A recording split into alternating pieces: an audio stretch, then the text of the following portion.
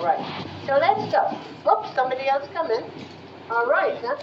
So on the passenger side, we have a panther named Buddy. And Buddy has a tawny brown fur. He weighs over 100 pounds. And he's 5 years old. His birthday was July 4th. But he's been with us since he was only 5 months old when he was a pup. Somebody had him illegally as a pet. And he escaped, and he was rescued by the Florida Fish Wildlife Conservation Commission and brought here. Welcome to the social joining us. Stay seated, keep those arms and legs aside.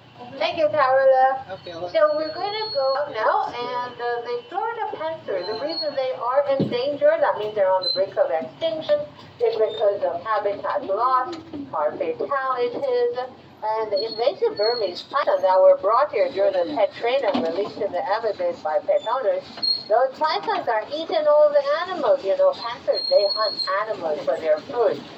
So the deer, the raccoons, the opossums, the birds and so on, the panthers, the pythons are eating all those animals. No, that's not good.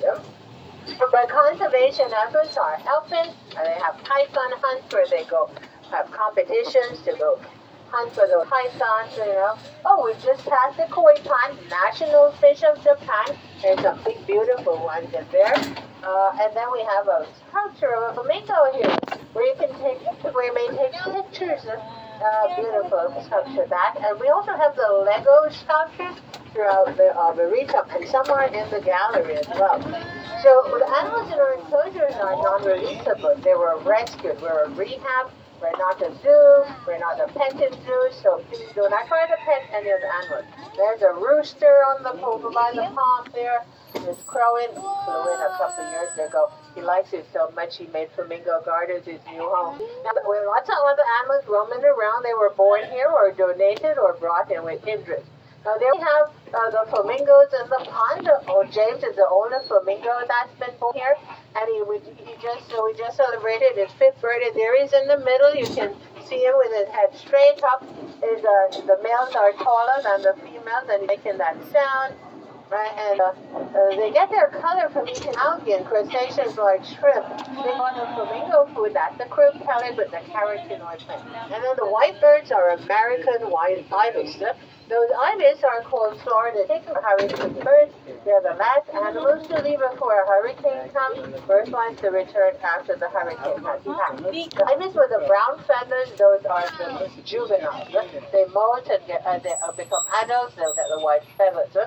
Now, find the flamingos when you go around the loop. There are bobcats, alligators, turtles, tortoises, river otters, and the bear. On the passenger side, you'll see the peacock with the blue neck.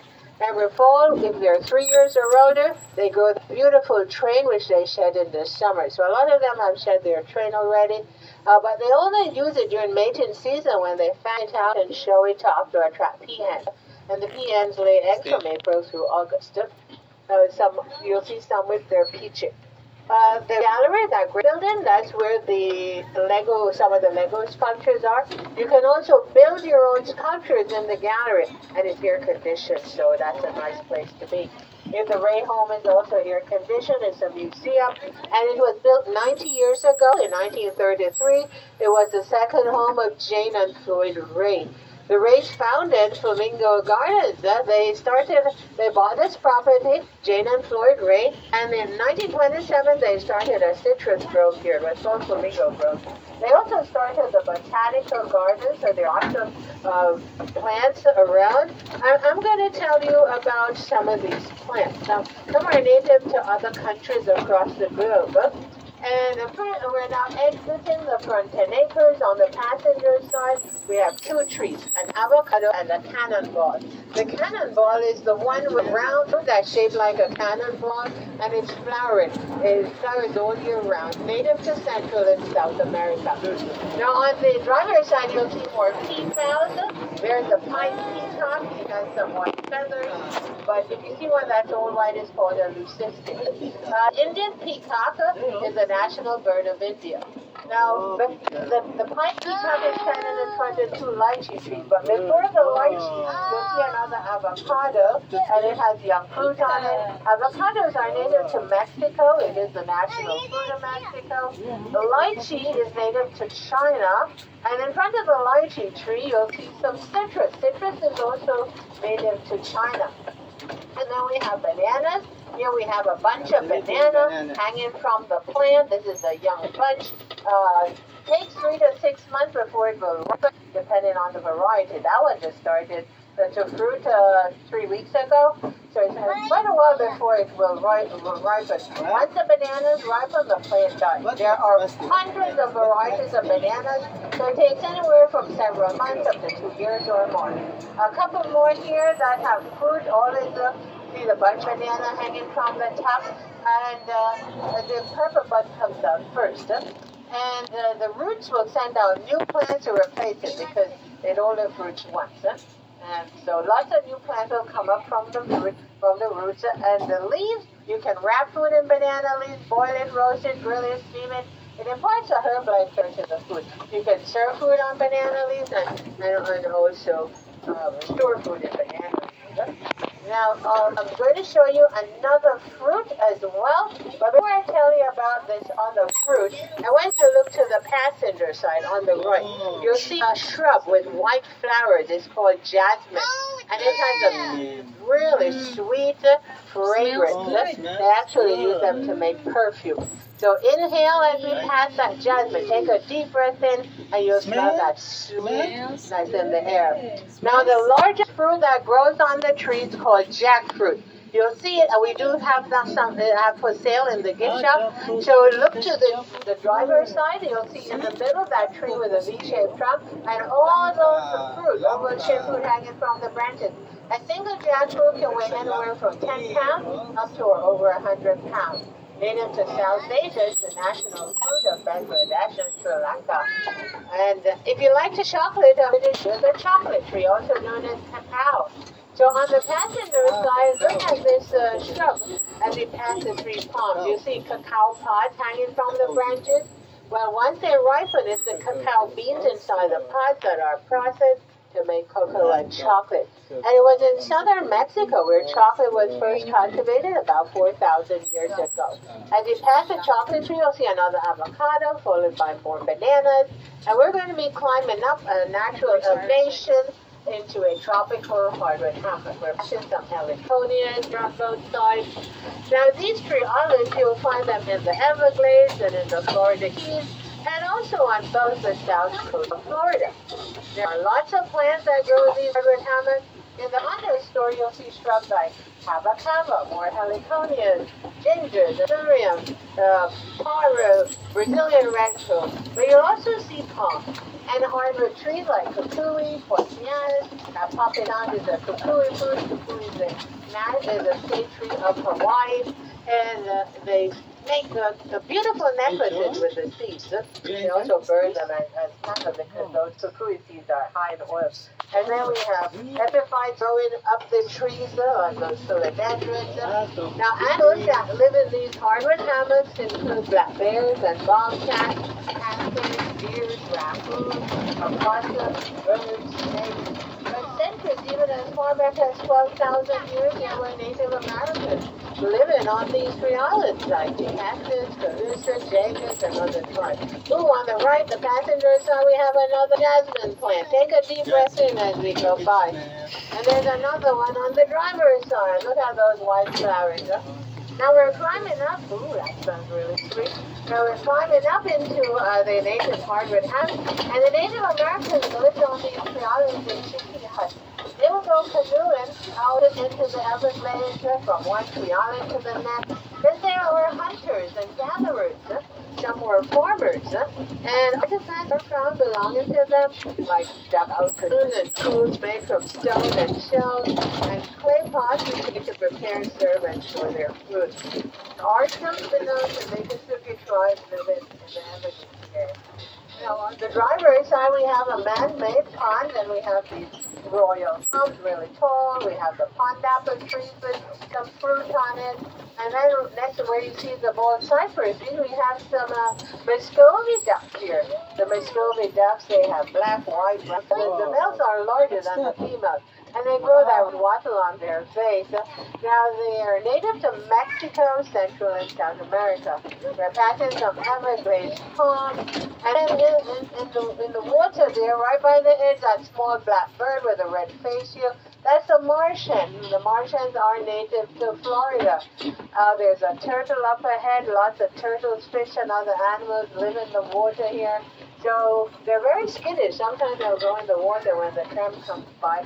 But see if it stays on the look on the trunk there, you'll see many different species of turtles, sliders, hoochers, soft-shell turtles. And the aquatic plants filter and clean the water and provide oxygen and exercise for the animals. There go the ibis flying across the pond.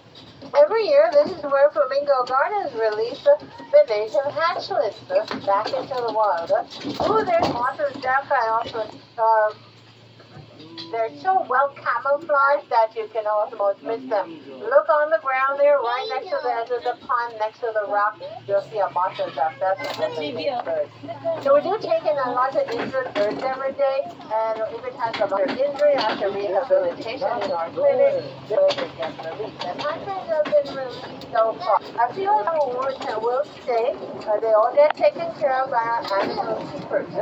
This is the wetlands walkway where you can go over to the dock, look out into the water, see more animals there, and plants. And then here on this side of the pond, you'll see lots more aquatic plants. But look on the ground below the cypress trees.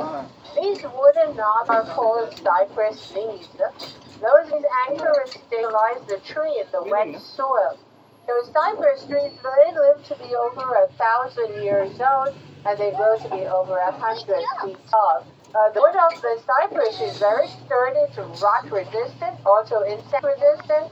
So Native Americans, they use the trunks of the cypress trees to build their chickee huts and also their dugout canoes. All right, folks, if you like to eat mangoes, we're headed into the mango grove and harvested the mangoes from the trees. We're selling them in the big cup for $1 each. So we have 12 varieties of mangoes here, but worldwide there are over 1,000 mangoes. Oh, look at the Muscovy duck, but there are two other duck species here. The brown one is a camel and the gray one is buffalo. But look up into the mango trees, you'll see fruit. Mangoes are native to South Asia. It's the national fruit of India, Pakistan, the Philippines, and the Haiti. The mango tree is a national tree of Bangladesh. So pirates brought these here to Florida. We have some Egyptian geese. That sound is the female Egyptian goose. Once they find a mate, they stay with their mates their entire life. So you see, the raccoons, the iguanas, or the birds, the squirrels come over and get to enjoy the mangoes too.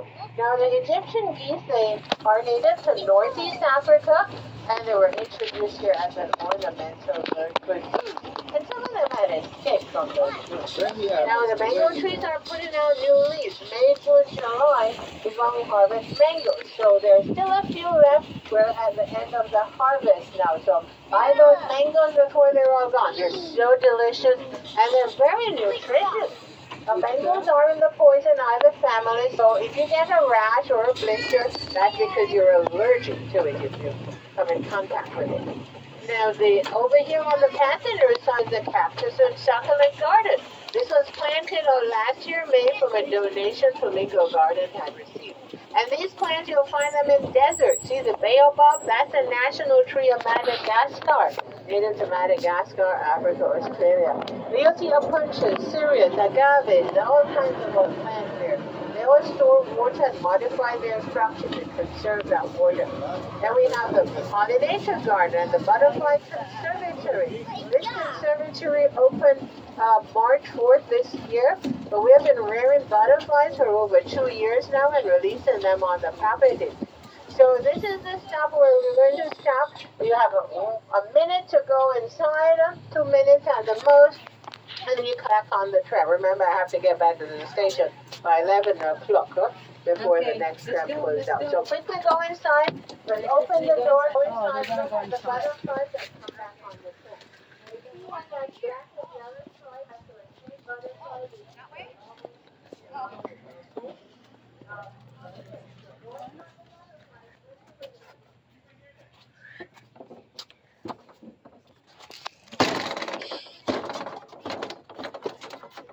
Thank you.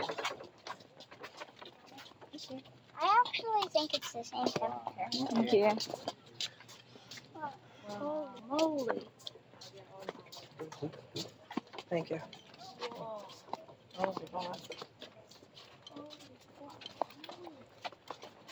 Yeah.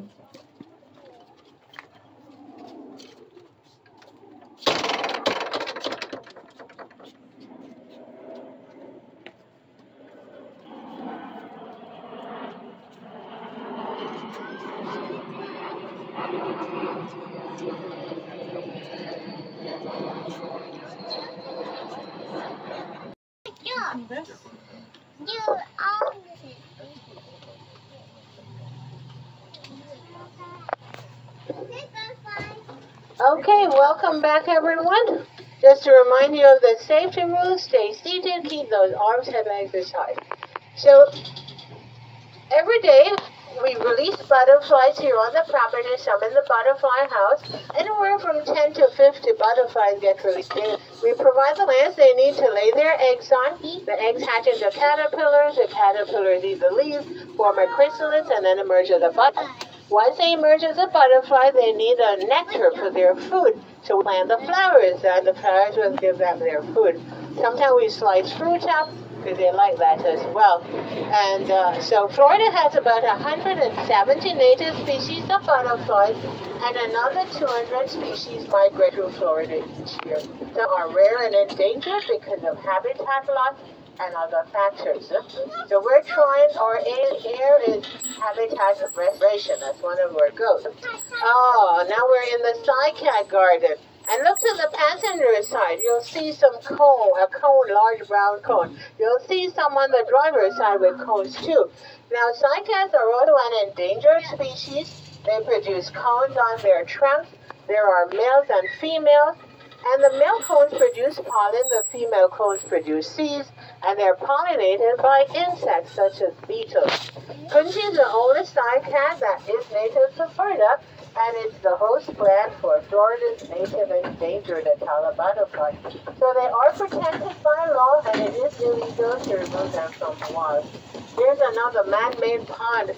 Wetlands are a very important ecosystem. They replenish the water table, help prevent flooding and soil erosion from heavy rainfall. And migratory birds visit Florida's wetlands every year in the fall and winter and raise their families here. We have a mute swan that likes to hang out back here. Sometimes it's in the water, sometimes it's on land. I see it up ahead there. And it flew in last year. It's free to leave at any time. On the passenger side is a tropical fruit garden, and that's where we have more plants, not native to Florida, but they grow here and give us food, like sapodilla. Ooh, I see some green iguanas over there. Cinnamon apple and other trees. Now here we have the mute swan. Take a look as we go by. National bird of the Kingdom of Denmark. And they too were introduced in the United States in the late 19th, early 20th century as an ornamental bird. We're climbing up another tree island. This is Mount Flamingo. It's 26.5 feet above sea level, and it's the second highest natural elevation in Broward County. On the passenger side, you'll see more baobab trees and another row of cycads. But the tree with the peeling bark is rainbow eucalyptus. As it ages over time, more rainbow colors will come out on the trunk, and it's native to Indonesia and the Philippines. The two large gray spiky plants are blue agave, and in Mexico, it's the heart of the blue agave used to make tequila and agave. On the driver's side, you'll see star fruit, also known as carambola, or fingers, native to Southeast Asia. And then the 6 palms on the driver's side is Florida's state tree, the sabal palm. It's on the state flag of Florida. Oh, now on passenger side, you'll see a tree with some round green fruit. That's calabash. Those fruits are used to make maracas, birdhouses, storage containers, eaten drinking bowls, and other items.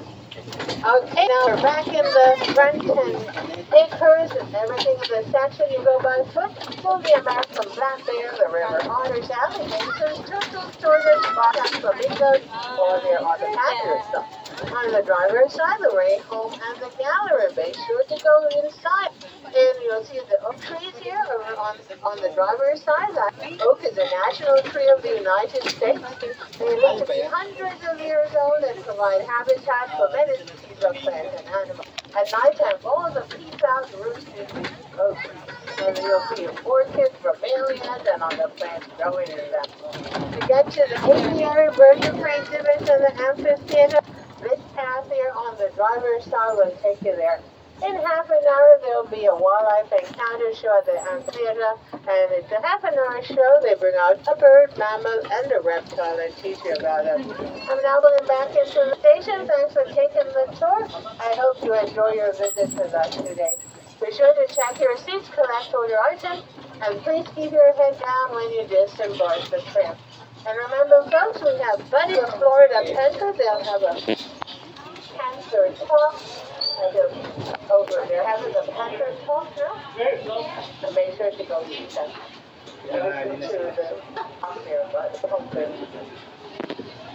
Thank you, everyone.